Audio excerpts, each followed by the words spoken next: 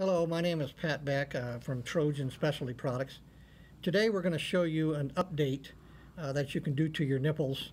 I want to show you how to take it apart and put it back together. The back of the nipple, we call this the orifice. This is a screen. You just push it to the side, it pops right out. Set it to the side. You take an ordinary quarter and you can screw the orifice right out of the body like this. Set it aside. First thing that's going to fall out is your spring. Second thing that's going to come out is your what we call the trigger.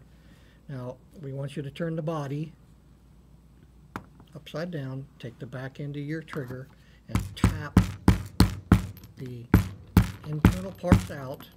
It could be a little tough, could be easy, depends on how old they are. And what's going to come out is two pieces. It's going to be the white in color, we call this a spacer. And this is what we refer to as the poly seat. It could be clear in color or it could be black in color. They're exactly the same, just made out of different materials. Now in the upgrade, we're going to eliminate this poly seat, so we're going to set it aside. Now we're going to go back with the white Delrin washer and we're going to put it down in there all the way. Make sure it's down in there.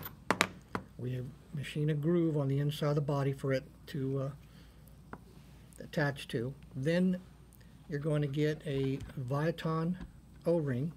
We want you to squeeze it together, put it down into the body past the threads. You can use your fingers if you want to, or you can take the back of the trigger,